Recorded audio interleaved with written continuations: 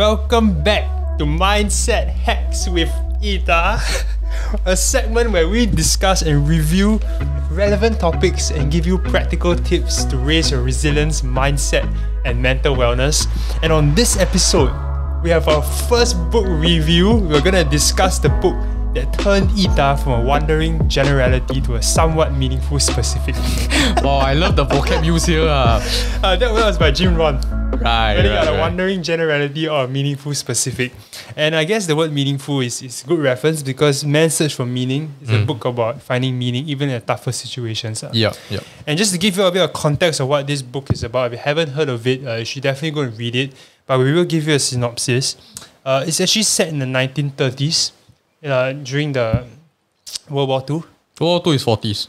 Okay, I think you better give an introduction of the book instead. Yeah, so basically it's set in the 40s, right? 1940s.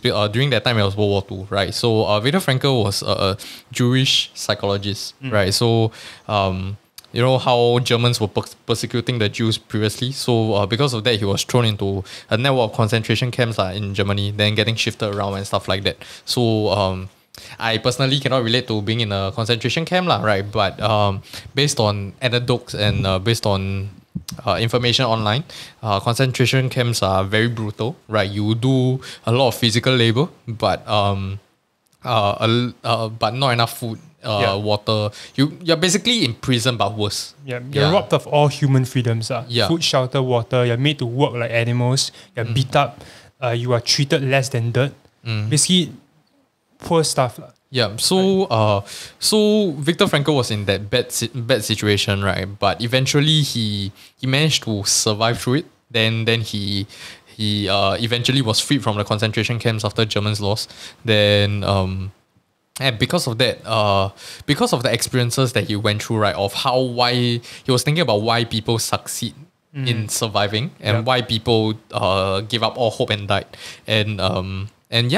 So he used that to write a book about his experiences plus observations, and also talks about how the experiences actually led him to create a psychological therapeutic method called logotherapy. So and he mentions through the experiences, then he created a framework of how it helps people, and it's continuing to help people. There are logotherapy institutions around the world. And I must say also that this is a very best-selling book in multiple countries. I think over 13 million copies, or even more than that, sold, because just the nature of it, how it's written, and the time at which it was set. And I do want to read maybe a foreword by a rabbi actually on his book, which again also reiterates what Ita was mentioning. First of all, this is a book about survival. Okay, Frankl approvingly quotes the word of Nietzsche: "He who has a why to live for can bear almost any how." He describes poignantly those prisoners who gave up on life, who had lost all hope for a future and were inevitably the first to die. They died less from a lack of food or medicine than from a lack of hope, a lack of something to live for. But Frankl's concern is less with the question of why most died than it is with a question of why anyone survived at all. So it's a fascinating book about survival and what keeps people going.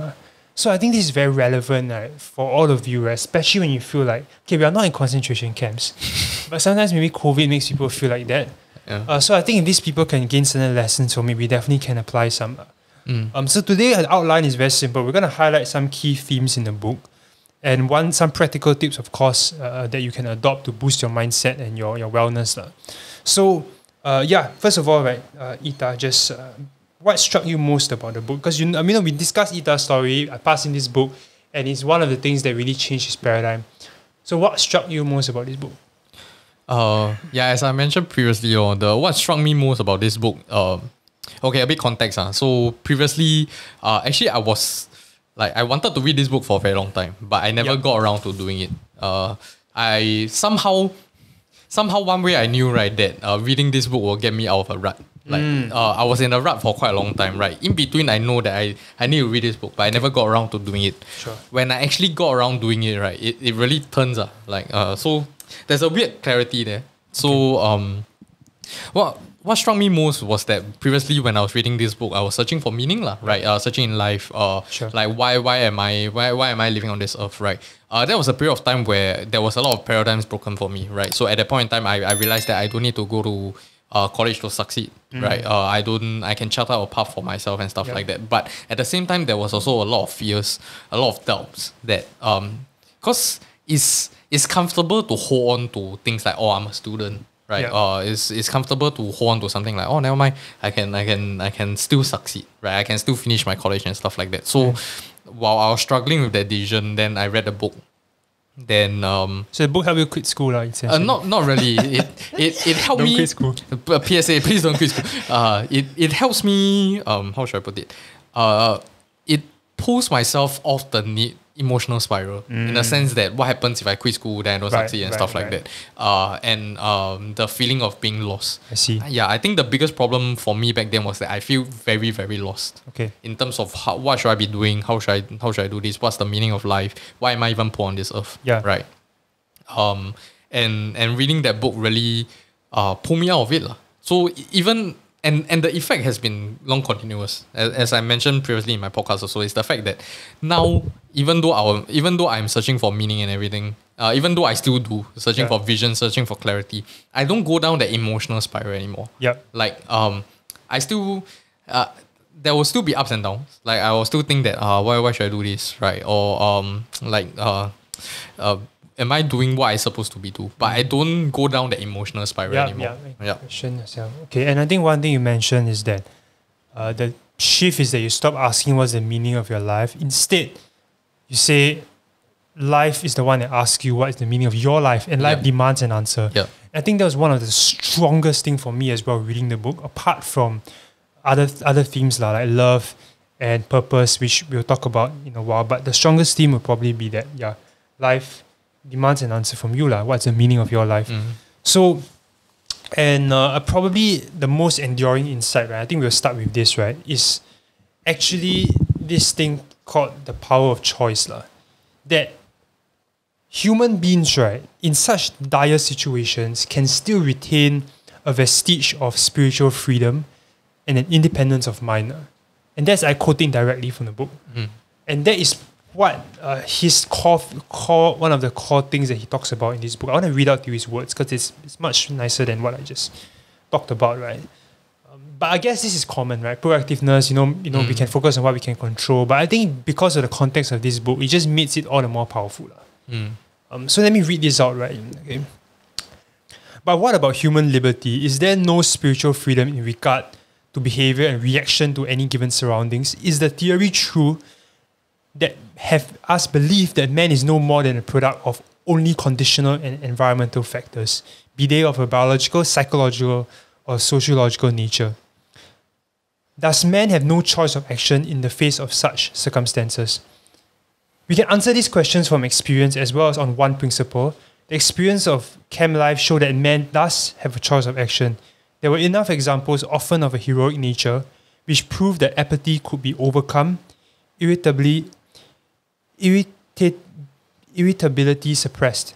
Man can preserve a vestige of spiritual freedom and independence of mind, even in such terrible conditions of psychic and physical stress.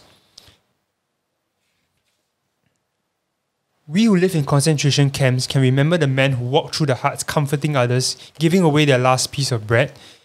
They may have been few in number, but they offer sufficient proof that everything can be taken away from men, but one last thing, the last of all human freedoms, to choose one's attitude in any given set of circumstances. Yeah, so there you have it, put in a very poetic way that we can control our actions despite circumstances. That's why he's the author and we are not. Yeah, but that's why I read up the book, right? So I hope you get some inspiration from there. We will talk about this, right? The question is, we know this, right? I think we know it for a fact that people can choose choose choices. Not to say that circumstances don't matter. By the way, we all know that circumstances matter, privilege matters, but that's not a topic of this podcast, right? We dealt with a hand of cards. We have to play it the right way. And so this is about how we play those cards. So the next question is, how can we do it? How can we make that choice even in difficult circumstances? And it seems like the book gives an answer. And the answer is that we need to find a why to live for, meaning to actually live for. And so I broke it down as usual. Just to keep to 30 minutes into three things lah. Okay, the first thing is actually to dream and envision a future in faith. Okay, the second thing is love, right? The highest purpose through which we live, and we'll talk about that later. And the last thing is to create meaning for your life lah. And logotherapy. So let's talk about the first one first. Vision for future. So, do you remember anything about this book that talks about having a faith for future and how it links to you, personal experience? Okay, so I think for them the vision for the future really is just to either escape or be released, right? Because they have people that they are living for, right? Whether is it their wives, their children, whatever it is. I cannot relate to that, right? But yeah, it's true. I mentioned this before also in the previous podcast, is that the quote that I always like to bring up, right, is that depression is always about not being able to see the future, right? Not having hopes for the future, right? So definitely having something to strive for is a biggest anchor to whether will you depressed and die, or so as to speak, right? Your soul dies, right? So one thing I realized also is that whenever I'm not facing life, right, whether I'm escaping or whatever it is, right, the biggest thing that kills me, right, is that even though I'm having a lot of pleasure, the fact is that internally I know that there's nothing that I'm trying to live for, and because of that, right, that actually spiral, and it's a more gradual process, but the fact is that when that happens, right, you naturally lost interest in life, in terms of whether is it even want to go out, right, or whether is it trying to do something new, right? You just use that amount of pleasure to numb yourself, and you can say that at that point in time I was dying, right? My soul was literally dying, right, in the sense that I really just like space out. Like life just goes on day by day by day by day. Okay. Yeah, so I feel that. This is where I relate to what was mentioned, in the sense that the vision for the future is very important. Having something to strive for, right? Yeah. Vision of the future, you can say like hokey pokey, right? Like you look at the world and say, oh, tomorrow I'm gonna change the world, right? Or whether is it tomorrow I'm just gonna go to work and be better, right? But the ability for you to be better, is the one that is. That will keep you. Even in the book, he talks about this. Of course, it's in a more extreme circumstance, but he said that prisoners who gave up first were the ones with no aim, who lost all hope for the future. And he said that the mind and spirit are very closely connected. And once the mind shuts down, the spirit shuts down, the body also goes very fast. You know, and I think faith, right? I want to touch a little bit on this because, people don't talk about it a lot in modern day life, and a lot of people actually are living lives of quiet desperation, like you said, numbing themselves, right? But I found it really fascinating that, I did a project back in 2015, right, about this thing called the road to nowhere. So we're supposed to take a photo and portray the words, the road to nowhere. So I took a photo of my brother sitting down in the reservoir, my dog on the right, bicycle on the left, and he's seated down on the road. On the right, it's just dark trees. And on the left, it's just a row of lamps. So it's quite poetic because there's a symmetrical center, and then there's left and right. So I was trying to portray, the battle between faith and fear. That fascinating. Interestingly enough, faith and fear are more closely related than you think. Both of it actually denote a belief in the unseen. Differentiated only by how you define the unseen. In fear, you define it in the worst possible outcome. In faith, you see the best possible one. And interestingly enough, what you believe sometimes comes true. So, when I looked at this, I'm reminded of that. That sometimes at one given moment in life, we have to choose between faith or fear. We can't choose both in that given instance. Of course, we battle between the both. But this book also talks about the struggle between faith and fear. And how some prisoners chose faith, what factors led them to choose faith, and what factors caused them to, worse than fear, lose emotions and just become worse. He in all words, he said they became a digit. So sometimes you think that negative spiral is bad for you, but actually I'll argue that just being numb to life might be worse. if you have a response for something, it's better than having no response. At least you're for fighting, anything. right? At least you are struggling within yourself. You want to find an answer. Yeah, but you are because you see the fight. That's why you are still fighting, right? Yeah. Worst is people just like, oh, I'm done, right? Yeah. Yeah.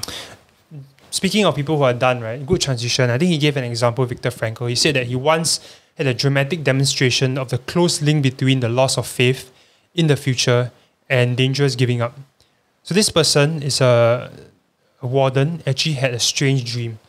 So Viktor Frankl asked him, what is that dream, right? And he said that, I had this dream that by February 1945, the beginning of March, I will be liberated. March 30th. So when he said that dream, right, when the person said that dream, he was full of hope, convinced his spirit was up. But when the war news came nearer to the date, it was very unlikely that we will be free on the promised date. On March 29, he suddenly fell ill with a high temperature. On March 30th, the day his prophecy had told him that the war and suffering would be over for him, he became delirious and lost consciousness. And on March 31st, he was dead.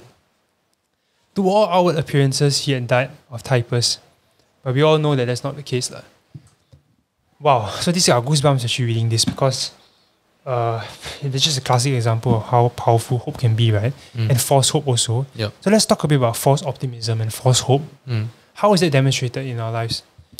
Actually, I feel that because hope is something, how should I put it? The hope for something is very consistent, right? Whether you are hoping for something good or something bad, or whether you are hoping for something good and something not. The problem with that example is that he was hinging his hopes on something that he has no control over. Right. So this is the biggest problem with sometimes what we go through, right? Is that you are hinging your hopes on something that you can't control and you can't dictate. And because of that, right, when it doesn't come true, then naturally there's the negative side, right? If you think of it as a spectrum, right? Hope just means that you are going a lot of positive, right? But what happens if the hopes is not realized? Then you naturally go into a negative side. So it's your body's way of trying to recalibrate, right? So it comes the same way, right? You may, like, for grades itself, I'll agree that sometimes grades is not a very good place to hinge your expectations on, right? Because what you should be putting your hopes on, right, is that you will continue to learn, right, while you put the effort to go and study, not that I'm gonna get 100, right? Because like sometimes it's also not your fault, right? Whether if somebody like liquid paper sometimes leak over or whatever it is, or some people imagine the worst case scenario, somebody lost your paper, then you get 0, then how, right? Or imagine if you fell sick the day before exam, then you immediately get 0, then should you not study? No, you should still study, right? So I would argue that pinning your hopes on the right thing sometimes is more important than having the hope itself. And I think this links back to our first mindset hacks. Back then it was called life hacks that we did on growth mindset. Exactly what Carol Dweck actually researched, that we should not hinge our hopes. Success shouldn't be dependent on outcomes alone. It should be dependent on the process of striving, the process of succeeding, rather than on outcomes alone. Because if you just hinge it on that, if you don't hit the outcomes, you get demoralized, you quit and everything. So I think a good remedy to this, right, like what Ita said, is to focus your efforts on things you can control. I always say, right, have no regrets. Focus on giving your absolute best, right, so that when the results come, you have no regrets. Yes, it's good to still have targets. I think it's important. Like, for example, in business, we have certain targets, milestones and everything, right? But it's also important to like work towards that. If that doesn't hit, right, we don't just like die like the person literally. I learned this like just yesterday. There was that one of my friends was telling me there was this study conducted, right, on the human brains, right? So the conclusion of the study was that just trying alone, right, and failing, and trying and succeeding, right, your brain goes through the same amount of change, right? The ability to operate a skill, right, as in succeeding in a skill, right, doesn't mean you are learning, right? Just like succeeding in the test doesn't mean you are learning, right? The effort of trying actually is much more important than just succeeding alone. Right. Because success is just one event, right? It's just, that's it, I get these grades. But the process is where your brains are constantly rewiring, the neuroplasticity and all that thing is working out, that good stuff is working out, right? Okay. So I hope you all took away a practical tip for this part on the vision for the future. maybe before transitioning, right, how else do you think people can have a vision for the future? How can people have a vision for the future? Just Yeah. I feel that everybody needs to have a right perspective, right? What you go through in life, right, and in terms of your growth, right, is more important than what you actually ultimately get, right? Of course, things are important, right? Money is important. Please don't go and beg, right?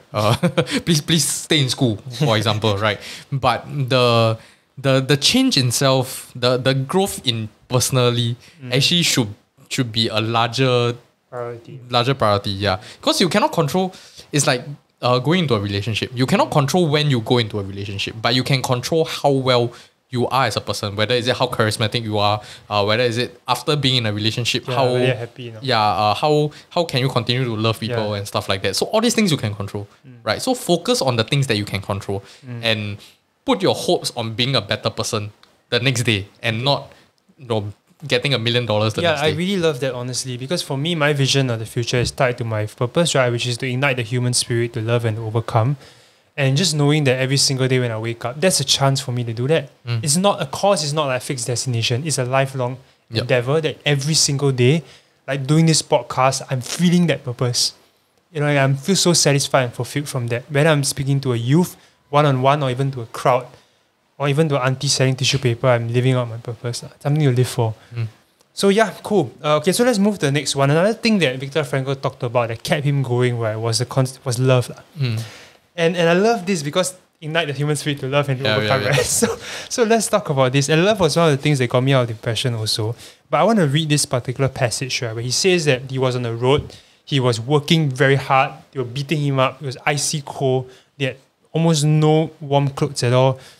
And at this stage, as we stumbled on for miles, slipping on icy spots, supporting one another, dragging one another onward, and nothing was said, but we both knew each of us were thinking of his wife. Occasionally, I looked at the sky where the stars were fading and the pink light of the morning was beginning to spread behind a dark bank of clouds. But my mind clung on to my wife's image, imagining it with uncanny acuteness. I heard her answering me, saw her smile, her frank and encouraging look. Real or not, her look was then more luminous than the sun, which was beginning to rise. A thought transfixed me. For the first time in my life, I saw the truth as it is set into song by so many poets, proclaimed as the final wisdom by so many thinkers. The truth that love is the ultimate and the highest goal to which man can aspire. Then I grasped the meaning of the greatest secret that human poetry and human thought and belief have to impart. The salvation of man is true love and in love. I understood how a man who has nothing left in the world can still know bliss, be it only for a brief moment, in the contemplation of his beloved. Man, I got goosebumps reading that, man. That is just one of the richest passages on love I've ever read. I know Ita maybe not have much experience, but I was still going to ask you anyway. Yeah. What are your thoughts about this passage?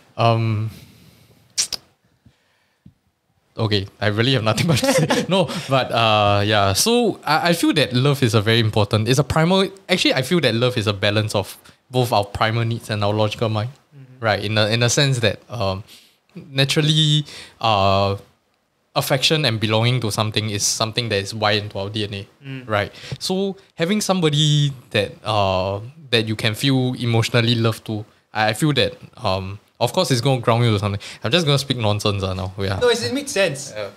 It makes sense, right? So it makes sense. What Yuta is talking about how chemically and biologically we are kind of wired to have a connection with someone else. I think that's important. Even last year I felt lonely because a mistake I made was just scooping myself up, right? Not making connections. And it's not just love in a romantic sense, but also in a general sense. Yeah, sometimes we have to rephrase it. Love doesn't just mean like being in love in a relationship. It's also about whether it's the unconditional love. I think that's what we are trying to strive for. Sure. The ability to feel for people, in a sense that whether is it doesn't have to be people also, like maybe your pets or even something that you're trying to do, right?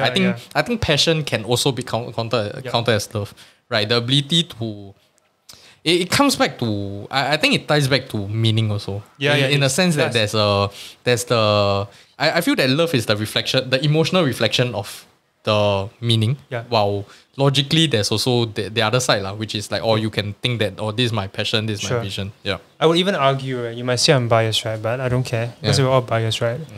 I would argue that the purpose of life is to love and be loved in return. That the essence of life is love. And I think Viktor Frankl was referencing the fact that many religions, spirituality, thinkers, philosophers do say that we are love is the highest essence of being. That it's just I wish I could describe it better, but I cannot. Yeah. I wish I could, but I hope you feel us because Right. I guess analogies I can give is even in my darkest moments, right? It was that unconditional love that I experienced from the dogs, from the volunteers, from my parents that drew me out of that dark space. I just felt that. And in my life also, right, the times where I receive the most fulfillment and connection is when I'm feeling love. And it outweighs the paycheck, biggest paycheck.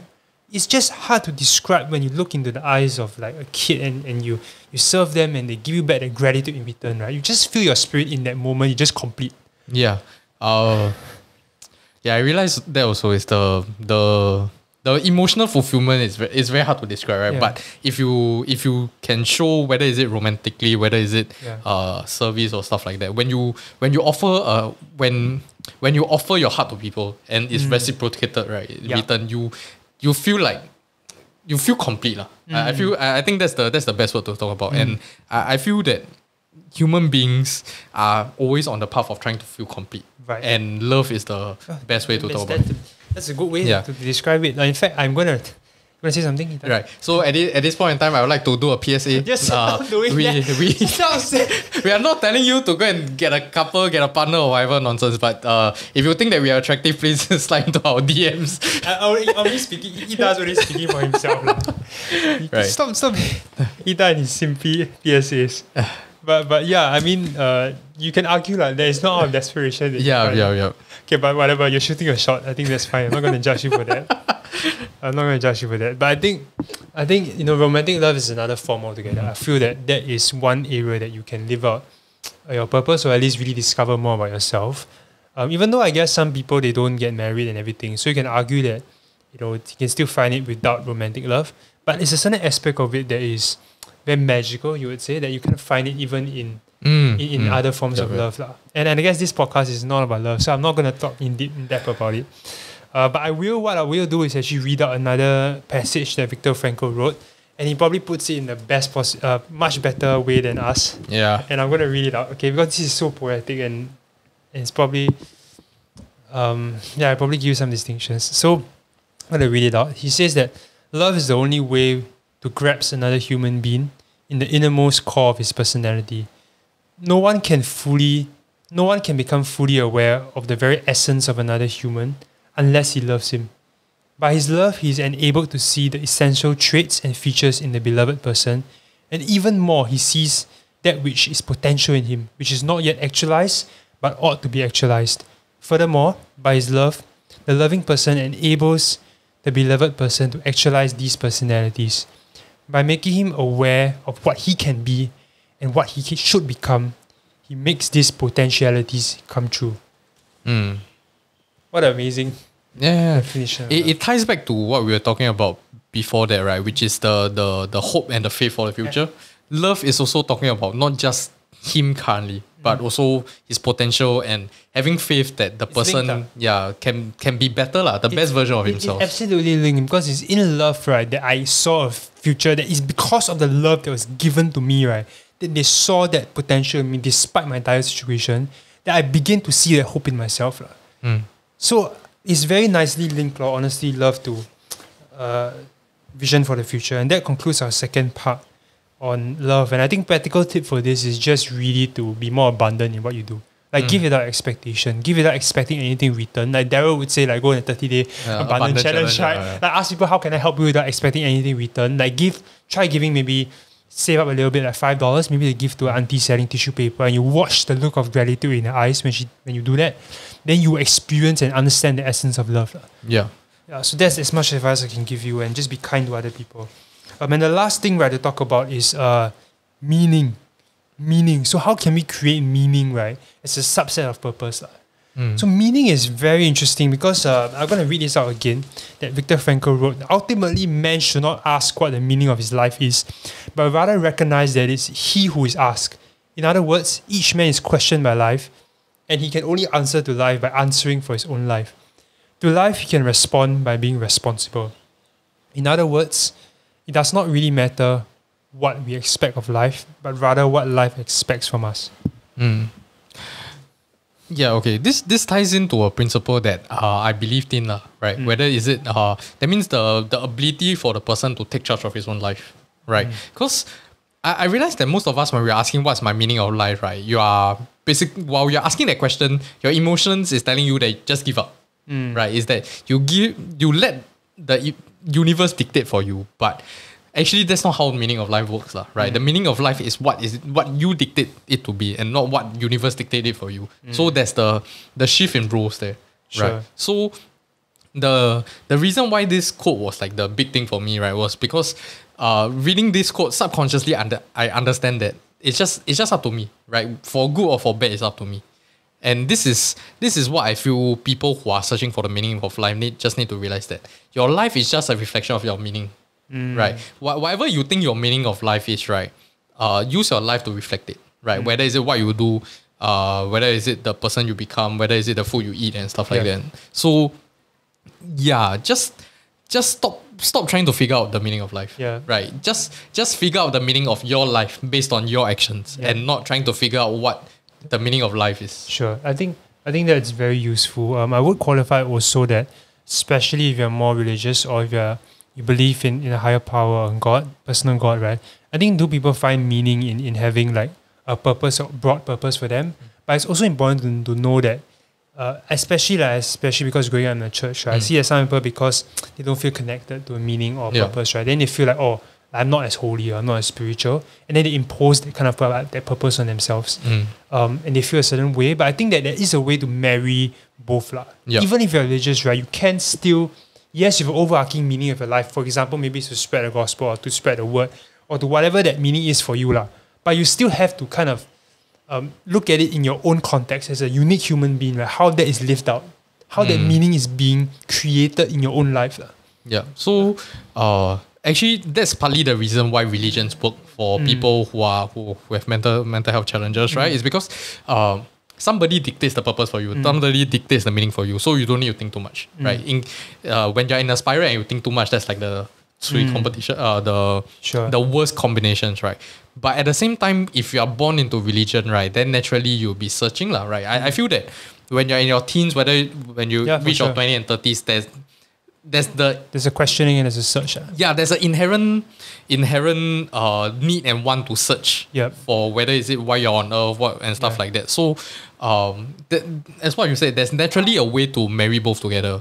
The meaning of right, I just use Christianity as an example, right? So I don't know whether this is true, but I feel that most Christians, their purpose in life, based on what the Bible dictates, is to please God, right? In all that they do. But just being the best version of yourself is pleasing God to a certain extent, to my understanding, right? So just being the best version of yourself, use your life to reflect your purpose, I would argue is a good reflection to what It is.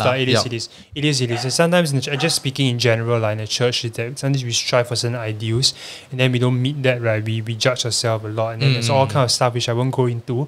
But the idea is that it's like you have to still create that meaning and find that meaning for yourself, and not just let it be imposed on you, Yeah, I feel that the better way to describe it, right, is just go through your life, right, but find meaning in what you do instead of waiting for the meaning to come. Okay, cool. So I think also let's go a little bit more into how this is applied on a day-to-day basis, right? Like what Ita actually mentioned. Logotherapy. So logotherapy is something that Viktor Frankl created as a therapeutic approach to people, to help people.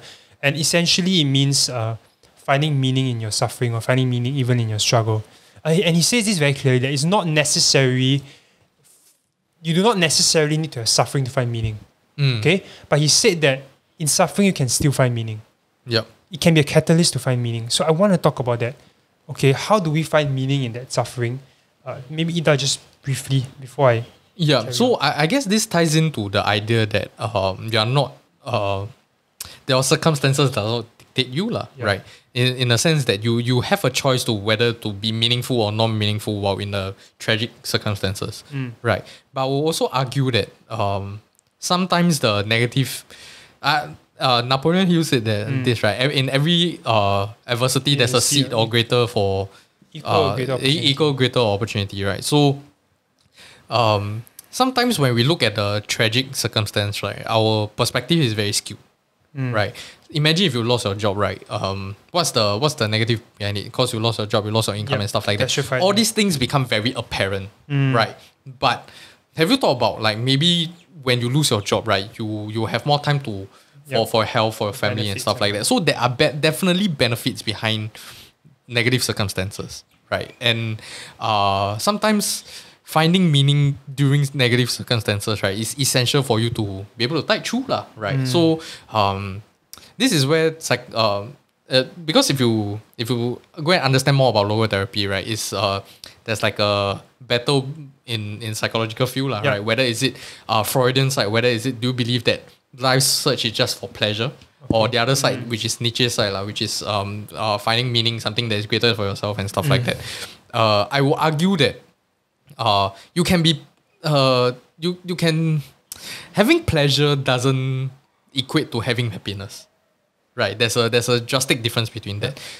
Sometimes going through the toughest time, allowing you to grow bigger than yourself, that's where bringing happiness and fulfillment comes in, which is what I feel that Viktor Frankl is trying to talk about, which is through these circumstances and becoming greater than your circumstances, then there's the meaning behind it. You put it very nicely, Ita. He is actually talking about that. And he says that everybody has to bear their own suffering. I did not write down this quote. You can look it up, right? But in roughly paraphrasing it, I love what's one of the quotes that I actually love in this book. He said that suffering to each person is unique. It's like it's like a gas. If you pump the gas into the room, right, it will take on the shape and form of the room, regardless of how big or small the room is. In that sense, suffering is like the behavior of a gas. It fills you up completely and wholly. So we cannot compare relative suffering to other people because to them, it is suffering. And by bearing it and overcoming it, right, that's where they gain that meaning and that distinction. And one example, right, that's one aspect of suffering, finding that meaning in it. But another aspect also is, like you said, finding the benefit or the other side of the equation, which he helps people to do. So one example, he says that there was an elderly general practitioner who was in severe depression and consulted him. So he could not overcome the fact that his wife had died 2 years before, and he loved wife above everything else, right? But now, how could I help? So he was just saying that, so he was just basically very sad. So Viktor Frankl actually said, ask him this question: what would have happened, doctor, if you had died first and your wife would have survived you? Oh, he said, for her that would have been terrible. How she would have suffered. Whereupon I replied, you see, doctor, such a suffering has been spared her, and it was you who have been spared. It was you who spared her of this suffering. To be sure, at the price that now you have to survive and mourn her. He said no word, but shook my hand and calmly left my office. In some way, suffering ceases to be suffering at the moment it finds a meaning. In this case, a meaning of a sacrifice. Wow, again, goosebumps when I talk about this, because in my own experience, right, what helped me to recover from the deep crap and ditch that I was in, right, is actually finding meaning in the suffering. Yes, I went into mania after that, but I found meaning that, hey, by me going through this, right, I can start a YouTube channel, I can do what I am doing now, and that's why I have so much gratitude doing this, right, that I can eventually help others in a similar situation, and that is the meaning of my suffering. And also linking it back to Adam Grant and Sheryl Sandberg, right, they wrote a book called Option B, which I also have. She says that, one of the reasons why people come out of suffering is that they see that they can help other people in a similar situation. So I hope that, all of you, if you're facing certain challenges, right, think about the people who are going through similar things to you and understand that when you embrace it, when you go through it, you not only develop a character that is more solid, you not only develop a sense of pride in yourself, but you also get the privilege to help other people in a similar situation. And I hope this gives you some inspiration, I would say, or tips in dealing with your suffering. I think we have come to the end of today's podcast. Again, we did not keep to the time, but I hope that you have gained some clarity and value from what we shared. Ita, I'm going to conclude with a quote that actually Viktor Frankl wrote about modern life and probably sums everything up really nicely. Okay. Don't aim for success. The more you aim for it and make it a target, the more you're going to miss it. For success, like happiness, cannot be pursued. It must only ensue. And it only does so as the unintended effect of one's personal dedication to a cause greater than oneself, or a byproduct to one's surrender to a person other than himself.